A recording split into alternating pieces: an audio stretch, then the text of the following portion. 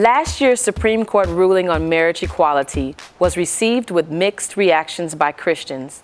Also in 2015, the Episcopal Church became the second major Christian denomination to fully embrace marriage equality. Discussion of LGBTQ inclusion in the church will continue for years. That's why Episcopal Church of the Advent in Chicago is holding an ongoing discussion about Matthew Vine's book, God and the Gay Christian.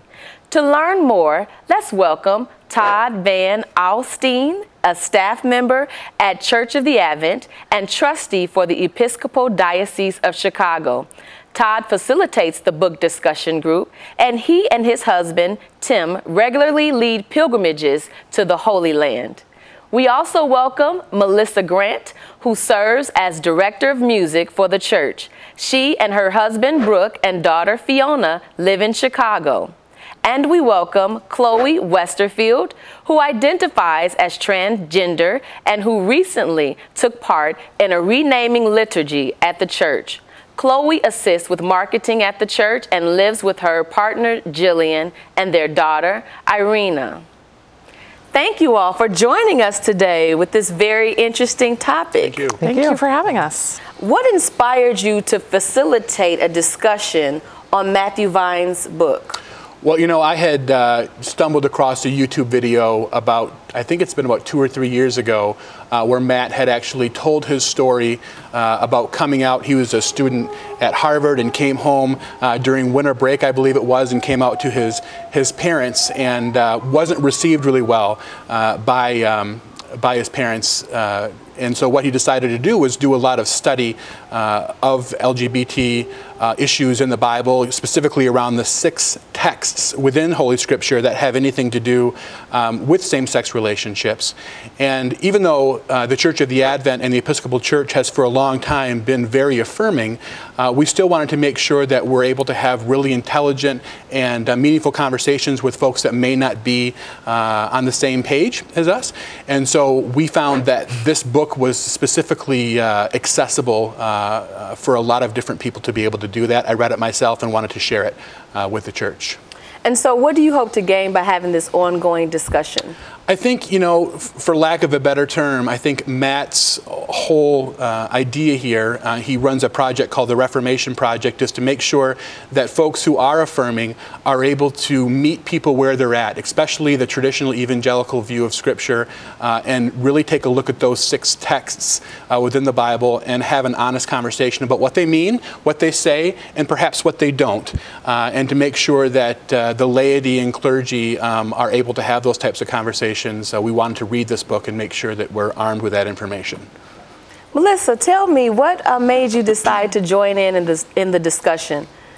Well, the community that I grew up in was a fairly conservative one. And so even when I was in high school, I remember in Bible classes, there was a very negative, not all the time, but very often a very negative viewpoint towards the gay community. Mm-hmm. And even then, before I was really interested in these issues, that just did not sit right with me. I didn't like how that felt. I didn't like how that sounded. And so when Todd was talking about doing this book discussion, I thought this would be a great opportunity to get into more of, like what Todd was saying, more of the details of the actual Scripture and this author's arguments. And I found it really interesting and very helpful. I want to bring Chloe into our discussion. Tell us, Chloe, how important has it been for you to be a part of the Church of the Advent? I've been in several different faith traditions since I've grown up. I went to a Baptist college, and then after I graduated and through college, I also explored a lot of different denominations, trying to find a church that really focused on scholarship and looking at what the Bible actually says, because I felt dissatisfied with the tradition I grew up in their lack of actual biblical foundation for beliefs. It was more based on emotion than actually like looking at the Bible, what the Bible says, and making a faith decisions on that. And so I was attracted to the Episcopal Church because there were so many scholars of the Bible and people I could have discussions with and really delve into to the scriptures with an openness that you don't find in a lot of congregations. After reading the book, what did you find insightful, and was there anything that challenged you or anything that inspired you? Or So after reading the book, I went back to a lot of conversation I'd had growing up. I remember in high school, in debates I'd had with other people in my church and spiritual leaders, and realizing they didn't have a lot of theological or scriptural ground to stand on. And I think that was really reinforced when I was reading the book by Matthew Vine, by how emotional the argument has become, as opposed to really looking in and saying, what are these passages that people are referring to, and why are they basing their beliefs on it, and really just parsing that from there. So you were sharing that you recently had a renaming ceremony that occurred, and I wanted you to share with us about what happened and why was that important for you?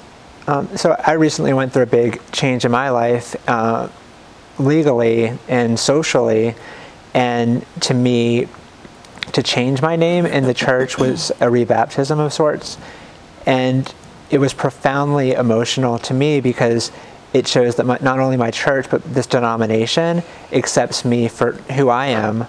And it's basically a way for me to open the conversation to so many people who are in different denominations and faith communities who I grew up with, and to really help them to question why they believe what they believe, because the church was so open and welcoming of who I am as a person, and because it was a non-issue, and that's I think how it should be, and it should be treated more as a celebration when you discover something about yourself and embrace that, rather than something that is hidden or shameful.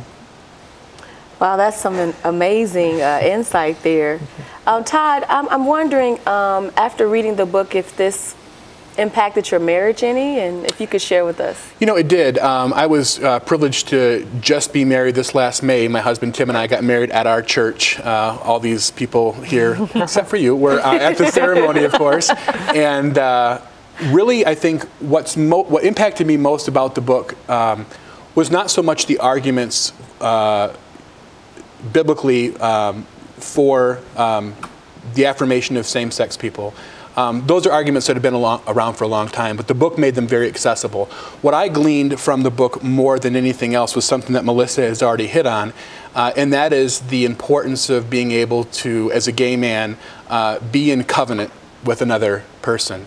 You know, it is wrong, and Melissa, I think you're absolutely right, for any one specific group to be, uniquely excluded from being in covenant with someone else. And whether it's with another woman or with another man, God created us to be in relationship with one another. And so that has really been the foundation of our marriage, is that I think love is a decision, right? You choose to love somebody. It's not emotional. It can be, but really it is a decision to be with one another. God had said he's going to make a decision that he's going to be our God, we're going to be his people. And I made a decision to be a husband to Tim and he a husband to me. So really the overarching theme of the book that really affirmed me was that sense that my marriage should be about a covenant, about being together, about a decision to be together. Marriage is a relationship with no exit strategy. It's forever, right? Or at least till death do us part. And that's the biggest theme that I was able to take away from the book, and hopefully was able to have that same theme come across in other people's lives as well, the people that contributed to the discussion. Well, thank you, Todd and Melissa and Chloe, for sharing your thoughts and insights with us. I'm LaShondra Stevens for Different Drummers and Greater Chicago Broadcast Ministries. Keep the faith.